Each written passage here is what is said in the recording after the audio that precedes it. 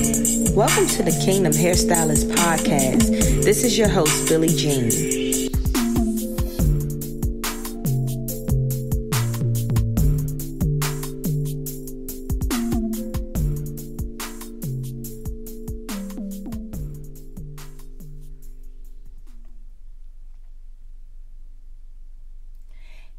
Hey, everybody. Welcome back to another episode. This is episode 55 of Kingdom Hairstylist, and I am your host. My name is Billie Jean, and this week is going to be very, very, very short. As I prepare to get the kids ready for back to school, I just was reminded by the Holy Spirit to ask God to do it again. And that was a really, really, really strong reminder. And it was really a good reminder that we don't do all these things in our own strength. I just was so grateful that the Holy Spirit reminded me of how I don't have to do a lot of things on my own when I feel like I'm overwhelmed or when things are just so heavy. Just a reminder that we can ask God to do it again. He did it last year. He did it the year before that. He did it before that. He did it before that. So whenever we prepare for things that seem a little bit challenging for us, or that just might, you just have really, really high hopes of things going well, you just got to ask God to do it again. So this week, like I said, will be a very, very short message. As a hairstylist and a mom and a wife and a business owner, we have a lot that we have to prepare for. And it's kind of challenging sometimes when you're running your own business, because you have the luxury of taking off when you want and rearranging your schedule and doing all those things that you know that you have to do, because before you're a business owner, you're a mom. Before you're a mom, you're a wife. And before you're a wife, you have God. So God is above everything. And then comes your marriage, and then comes your children, in that order. So it's just tough sometimes when you have to prioritize, but you definitely know that you have to make money and you have to keep the business floating, and you definitely have to tend to your clients. But at the same time, God is our provider. So when times come up when you have to be home for your children, God will always make a way. So definitely asking God to do it again was big for me this week. And I'm just grateful that we have a Father that loves us and provides for us in ways that we just can't even imagine. And I was reminded of 2 Chronicles 20 when I was thinking about God doing it again. And I'm not sure if you all know that story, but it's a really big chapter. So I'm not going to read it all, but I definitely will put it in the show notes, because it's one of those chapters that you just gotta read and dive and take notes, because it's so good. But just to sum it all up really, really quickly, Jehoshaphat was a king of Judah at the time, and he faced some challenges because they were coming against him, and he was about to be in a war that he was not really prepared for, and he was discouraged and he was afraid, like many of us sometimes when we're coming up against things, not necessarily with, back to school, but just with different challenges. The fact that things are new for us and things are all virtual for everybody, it's a bit challenging because you don't know what to expect. And as I scroll on social media, I see so many people complaining already, and it's only the first day about the challenges. And I understand, because it's tough. But I'm just learning to be more patient. And I knew that it would be a challenge only because it's something new. It's something new for all of us. But everything is going virtual. Everything. Church, even with church. There have been challenges with people having technical difficulties. Even with some of the classes that I've taken as far as in the hair industry, they've had technical difficulties. So it's like we have a lot that we're up against right now in this new normal. But we got to remember that God can do it again. So even if we miss something, let's say we missed the first day, or the first day of school is awful, like things are not lining up, you're not able to log in, or you're missing certain information, you'll get it again.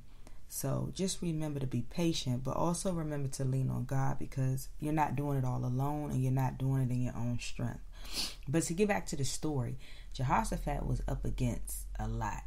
And it just reminded me that he was up against a lot, but he didn't give up. He basically prayed and he fasted, and the whole nation fasted. He had everybody fast.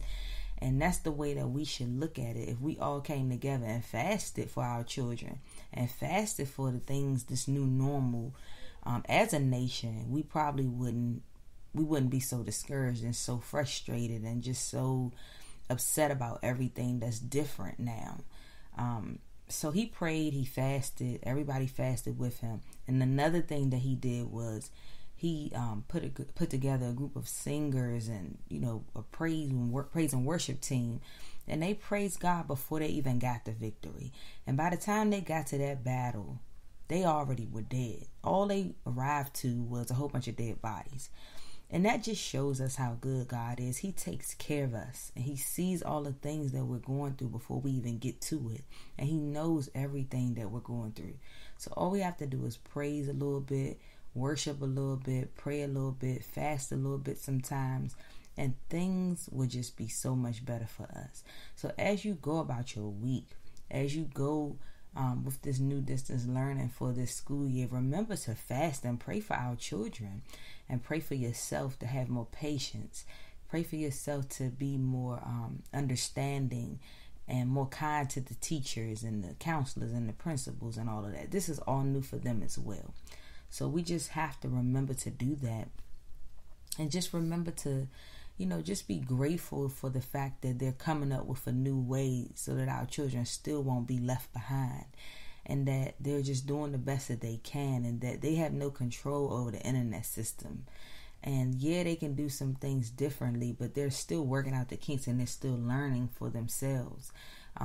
So that's pretty much all that I wanted to talk about today. I just want y'all to read 2 Chronicles 20 when you have some time, and just to pray over our children for this school year. Pray over yourself to be able to handle everything. And if you're struggling with trying to figure out how to take off, or worrying about whether or not you're going to lose clients, you probably will. And that's fine. God will replace those people.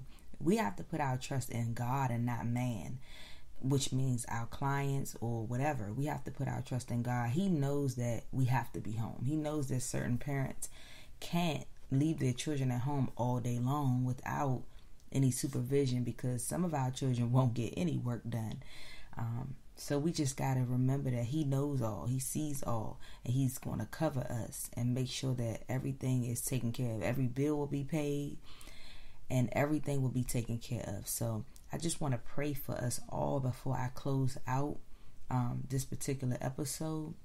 Father God, I come before you today, Father God, and I ask and pray, Father God, that you bless each and every listener, that you bless every household that is represented on this podcast, Father God. Everybody that listens to this podcast, Father God, I pray that you would cover their households, that any bills will not go paid, Father God, that if a person has to stay home with their children, Father God, that you would see a way, Father God, and that you would provide a way for them to be able to catch up on all the bills that they may have due, Father God, and that they won't miss any money, Father God, that you will give them a financial increase, Father God, that will blow their minds, that you will cover their children, Father God, that they will have a wonderful, wonderful school year this year, Father God, that they would succeed. All their children would succeed abundantly and exceedingly more than whatever we thought would happen for this new normal, Father God, that you would bless our households and cover it,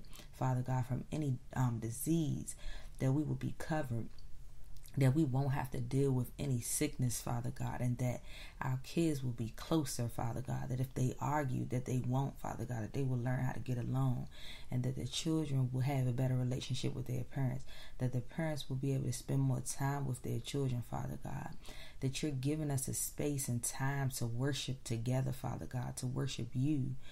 We thank you, Lord, for all that you're doing, Father God. We thank you for the covering that you've provided for us already. We thank you for the fact that you've already worked everything out for us in advance. We thank you that you've already given us provision, Father God, that we already have all of the money that we need for food and clothes and shelter, Father God, that our mortgages will be paid, Father God, that our car notes will be covered, Father God, that everything that we stand in the need of is provided for, Father God, because we trust in you and we believe in you, Father God, and we have faith in you, Lord. And we know that you always work everything together for the good of those that serve you, Father God, and that are called to your purpose, Father God. So we love you. We praise you, Father God, and we honor you in Jesus' precious name. Amen. Until next week, you guys, I love you all. Have a blessed rest of the week. You guys take care.